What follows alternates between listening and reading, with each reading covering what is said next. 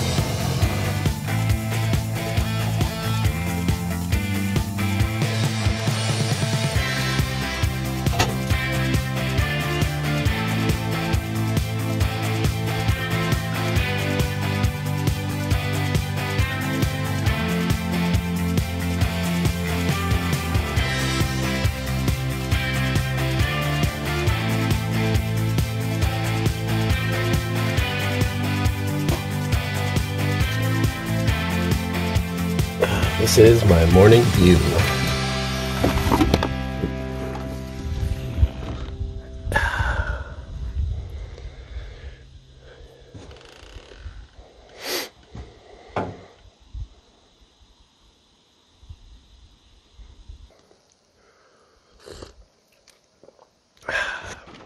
Well, we're at day 3 and it is just raining. It's coming down. Last night was pretty gnarly. It was super windy.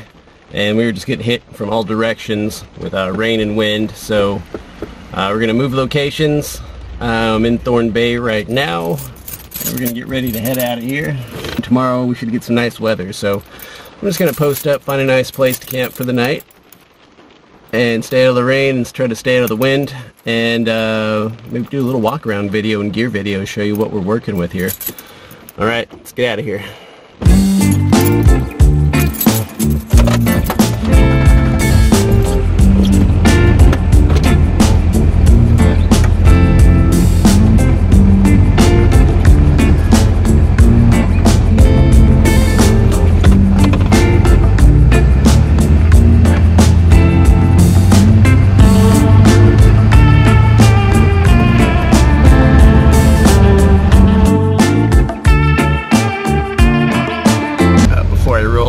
To this next spot, I seen that this place is open. I think they call it AK-49 now. It used to be the Bait Box, I think. I don't know if it's under new ownership.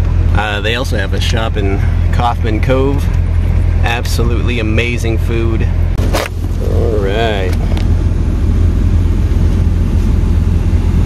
Should be good. Let's go cruise up that mountain and have ourselves a snack. A little mountain snack.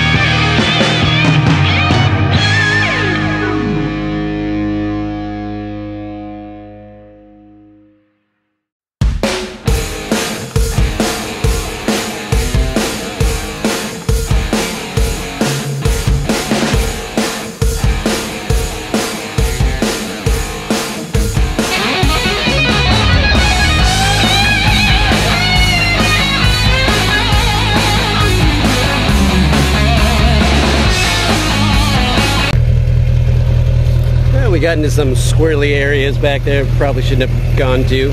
Generally when it starts to grow over, it's my sign to turn back. Old pig suffered some damage when we were turning around. She was already busted up, as you can see, but that part's new, so that sucks. Show you where we're at.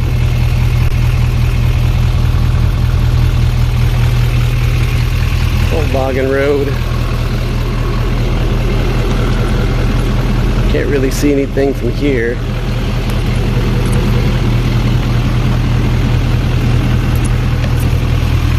It's real clouded in, but good enough spot to eat my lunch anyways.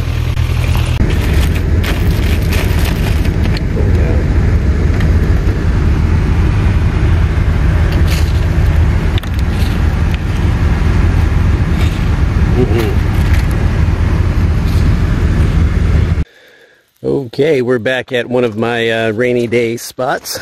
I call it my rainy day spot because it's fairly protected where we're at here from the wind and everything.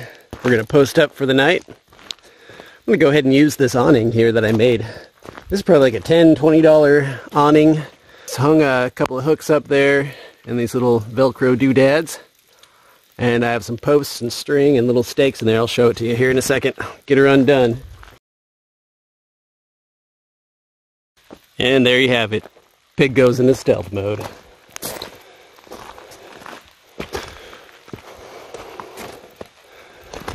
So first thing you'll see when you enter my humble abode is got a 5-gallon jug of water. Got some extra wood. Got some chainsaw stuff here. Got some fire starter. Shit shovel. Got a grill.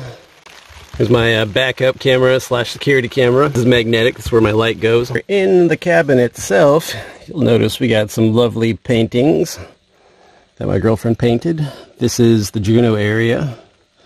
It's Mendenhall Lake, Mendenhall River, Shelter Island, Admiralty.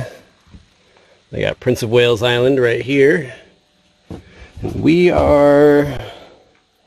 Shit, I think we're somewhere over here, up on one of these mountains, I think. This is a mural that my old lady painted. It's of our favorite spot in Juneau. It's based off of photos taken about 1:30 in the morning. Probably about a month ago now. Bright moon.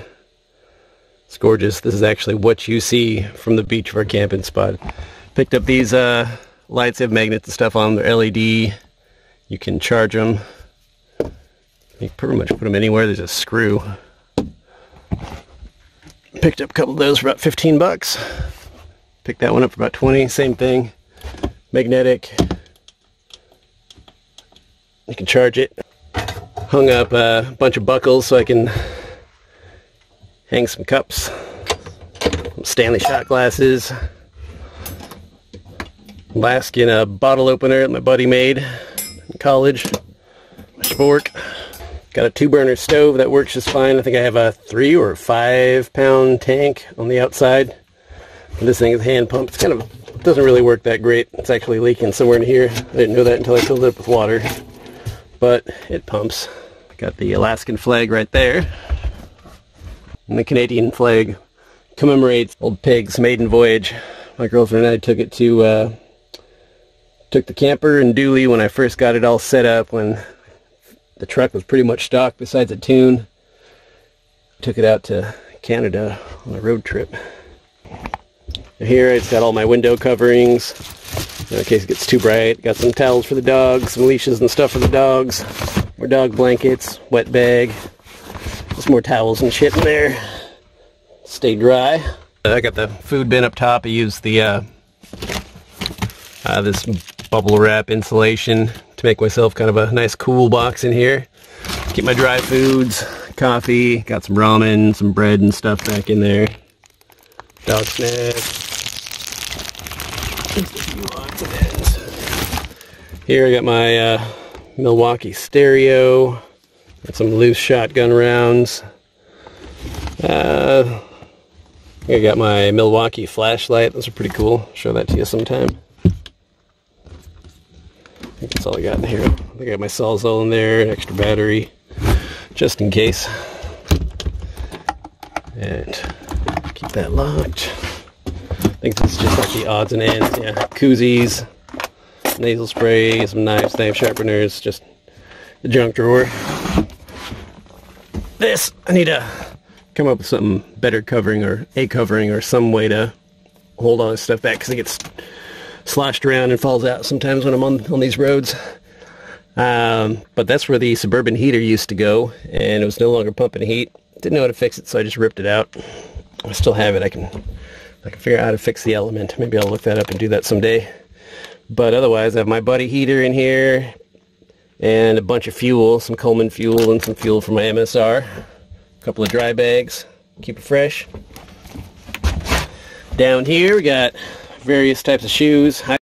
Got an ammo can with various types of ammo, some water. Now that thing is freaking amazing. This toilet right here cost me about $20. They don't say satisfaction guaranteed when they sell it to you, but they should. Extra cooler, chainsaw that my buddy let me borrow. Back in here are all my tools under my computer. Can bust that out and show you here in a minute. This is just like, this is the beverage cooler. As you can tell, I've been out for a while, so all the ice is melted. Got a few select beverages in there. And some hot dogs. This is the electric cooler. Actually goes through my batteries pretty quick. Or maybe I just don't drive long enough to charge them. Those are two 6-volt golf cart batteries hooked up in series so that they're 12 volt. It's barely got anything in it. I think I got some condiments and some spinach. I'll actually just unplug that right now. It's a Marine 12 volt outlet. Got another 12 volt outlet up there. Back here I got some fishing tackle, some recovery gear. Got a bunch of ratchet straps. Got my air compressor. Inside the truck is where I have my tow chain and my jumper cables. A couple of dry logs made by Viking Lumber. Viking Lumber is a logging company here on the island and other parts of the southeast. And this is their sawdust byproduct that they just compress. I don't think they add any chemicals to it, they just compress it. And I'll tell you what, they burn hot. And if you got a bunch of wet wood, it's nice to have one of these just glowing in there, heating everything up. So there was a question, or rather a request from a subscriber who's also a big contributor to this channel. Even before I had a channel, he was just contributing to my shenanigans here on the island. He wanted to know what kind of tools I bring with me. And here's some of them, well, most of them. I didn't bring as many tools this year as I normally do, but I have at least one drill. I also bring my impact wrench, which is in there. Bring all my bits, screwdriver bits, screwdriver bits, extensions, drill bits, more bits. Bring all the sockets and screwdrivers that I can. Bring some fuel line. This is actually cut to size for my fuel filter housing. Also bring my quick fuel disconnects. Got some dielectric grease. Various types of Allens. Some blades for my Sawzall.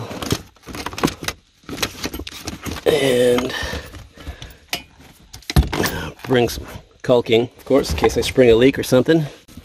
Bring all my ratcheting wrenches. These things are amazing, especially when you got to get in the tight spaces. Picked up a light test. And I broke my belt. So now it's just a makeshift filter wrench that I leave in here. Duct tape, of course, zip ties, tire patch kit. You gotta have a tire patch kit. Got my axes, of course, double-bladed axe. Got the manchette. Got my tomahawk. Got my other little Gerber axe, which is freaking slays. And I got one of the bros with me. This pulls out, everything's strapped down, but they'll pull out, these lay out, and you can pull the cushions down for an extra bed. There's that guy right there. I think that's an 18 watt solar panel. Yeah, 18 watt. In the cab I have some more gear. There's a 3-ton jack, some 15W40 engine oil. I got some transmission fluid, some Marvel Mystery oil that I put in the fuel tank. Some power steering fluid, some brake clean, all my clothes that I wear for the trip just fits in one bag, 155 liter. Here we got the dog food. This is the dog bed, which is pretty much where at least one of them hangs out. It's my battery charger, jumper, dirty clothes. And here's my backup camera. I don't know if you can even see that. Well, you won't really be able to see anything because I got my tarp in the way. You can snap photos, put it in park mode, loop mode, night mode. You can change the exposure. All kinds of different settings on here, but it's really nice to have because I've had this camper for about 3 years now. I've never had a backup camera, so for the first time ever I can see what the hell's behind me. Just put on those Nerf bars. Picked those up for about 130 bucks. Swapped out my fast filters. Put on these sweet projector headlights. Swapped out the halogens for some LEDs. Put on those Blazer driving lights. Swap those out for some nice projector LEDs. That should get super bright. Anywho, that's where we're at. That's what we've done. This is where we're at, physically. And the rain is just sprinkling down on us right now. It's not too bad, so it's kind of nice. This road actually keeps going round, down. It gets really nasty, but there could be some good camping spots down there, good hunting spots. This road, there's a bunch of spur-off roads, but it goes way, way the hell up the mountain where we just would not be able to see anything right now because we're all clouded in, as you can see. Clouded in, fogged in, but it's a pretty sweet spot as well. It gets way up there, overlooks some nice lakes, and overlooks the the southeastern part of the island. You can actually watch the IFA, the Inter-Island Ferry, go right by towards Kisan and around Kisan to Hollis. And you also get amazing cell phone reception up there too. So a little bit of Kisan and a little bit of Hollis reception. Pretty nice. But anyways, that is the walk around video of Pig. I want to get to camping, set up, maybe make some food, have a couple of cold beverages, and just wait out the storm because tomorrow is supposed to be super nice. And we'll take you exploring some more around the island. Alright guys, thanks for staying around this long. As always, I will see you on the next one.